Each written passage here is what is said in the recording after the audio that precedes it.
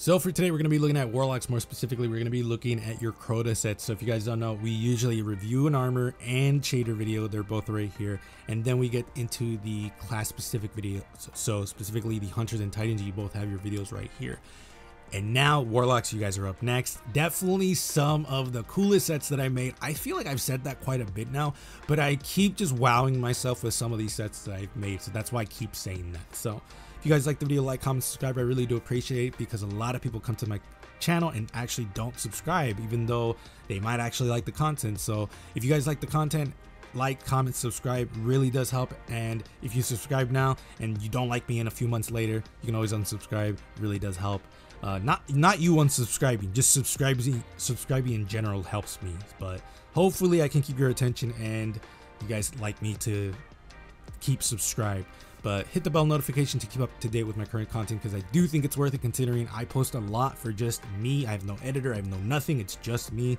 So yeah, let's just get into it. So to start off, we're going to be using the helmet, and I absolutely love this set. So for the helmet, obviously Crota's helmet, but for the arms, necrotic grip, for the chest piece, anthemic invocation tabard, for the boots of the Taken King, and then bone circlet from Crota. So I absolutely love this set. For the shader, we're using Lucid, and this one is honestly one of my favorite necrotic grips look that I've made. So surprisingly enough, I'm actually not combining the necrotic grips with the corrupting echo bond. That's a combo I usually do, but for this one I was like, I think the bone circlet will be enough, because I need a little bit more of that glow texture to like really make this look really good. But also necrotic grip already looks good with this because of the glow. So overall, I actually love this set. This set looks amazing. For the shader, I think I already mentioned it, but Lucid is what we're using, which is really good, because boots of the Taken King, like I've said in previous videos for the Hunters and Titans, and even the actual Taken King video, which if you guys haven't seen, I'll have it up right now.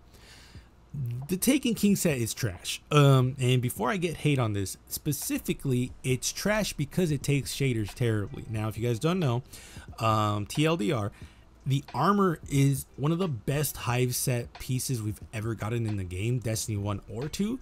The only problem, and the biggest problem, is that there's a glow over the armor.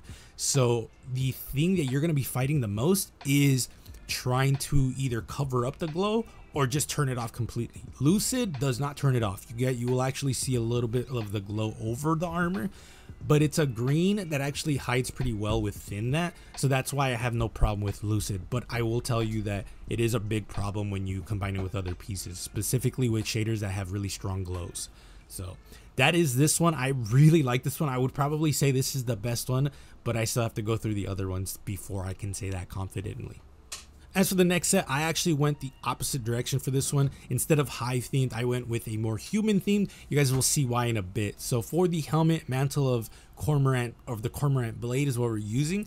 I rarely use this helmet just because I'm not the biggest fan of it. Very much vanilla Destiny 1 armor, and it kind of looks boring when you combine it with other pieces from Destiny 2. That being said, I think it goes really well with the Street Scholar robes. For the arms, we're going to be using Crota's armor. For the boots, we're going to be using the Geomag stabilizers, and then for the bond, we're using the Technologic bond. So this one I've actually used. I don't remember in which video I ended up using this one. It might have been for the Technologic. No, maybe. Either way, the main reason I'm doing this combo is because the Street Scholar robes has armor on the left side, and then the Crota armor actually has that armor on the left side as well. So it actually equalizes it, which is super cool. And fortunately, the right side has that like black leather, which looks really cool. So overall, I think this is one of my more favorite sets that I've made, so much so that this is actually a set that I have in mind when I do a Geomag stabilizers look. This one and the ornament look that I've done before, which I'll have a picture up right now if I can find it. If not, I'll have a screenshot or whatever. But it's one of my more favorite sets. So now it's like I have a Geomag stabilizer set for my base look, the ornament, and then the second ornament as well. So I'm pretty much happy with this. As for the next set, we're going to be utilizing the boots, and this one I will have to say is probably my favorite, just because I haven't seen people combine it with the Tekken Regalia's hood.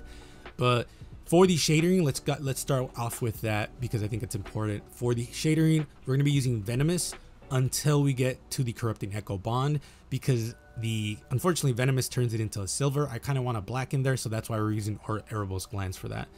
For the armor pieces, Tekian's Regalia Hood I think looks really good with the Crota armor, just because it gives the Warlock a sense of like bouginess, which I'm really not used to, but it looks so good. Like, I legitimately look like I came out of something from a combination of Hive meets fucking Vivian from fucking Dragon Age Inquisition. I think it looks amazing. For the arms, we're going to be using Grasp of the Void ornament for the Controverse hold, just because I feel like it makes sense in my head for this. Not only that, it has a really good glow under the arms, or underneath the like hands and whatnot, so I think that's going to go really well with the whole piece of the chest piece, because the whole thing is green, at least the green glow. For the boots, Carapace boots is what we're using because A, it has a really cool glow underneath and on top of the knee, but also this is a Hive theme. Fucking Carapace boots just makes sense. And then Corrupting Echo Bond, because again, I like combining Corrupting Echo Bond with almost anything green and or Hive. So let me know what you guys think about this one. Definitely my favorite, just because again, gives me Hive meets Vivian from Dragon Age Inquisition, and it just looks fucking cool. And then last but not least, I have this one. I'm gonna be honest with you guys, it's not my favorite, specifically because Crown of Tempest, the ornament for it, the Diadem of Deceit, you know, like, it looks good with the Chasm of Yule chest piece. I guess it's just the boots kind of look boring in comparison to everything else. That being said, I definitely think Anthemic Invocation gloves could be switched out for something else, because they look a little too clean. Especially with the chest piece, you guys, chest piece has a lot of like degradation, a lot of holes, just looks like a rock, and then the arms are just like very clean and metal looking, so I feel like that's a little off. And the arm, or the bond, is going to be the Iron Forerunner bond, which I like the horns, but again, I think it's just the arms and the boots that I'm just kind of like whatever's on. Maybe the shadering as well. Organic Adornment is a dope shader. That being said, I could probably switch it out for something else. So that is pretty much it. Again, I will probably say my favorite one by far is the third set, just because of the fact that you look really bougie. Like, this is what I would expect a like a Warlock Hive Lord would look like something very regal but also terrifying to look at. So let me know what you guys think. Warlocks, did I do you guys justice? I definitely think the third set is amazing, so much so that this is actually going to be in my back pocket now, not just for the Controverse hold, but just in general. Any Hive piece that we get, I'm going to immediately think of this set, just because it looks really that cool. So I appreciate you guys. Be safe. I will see you guys later.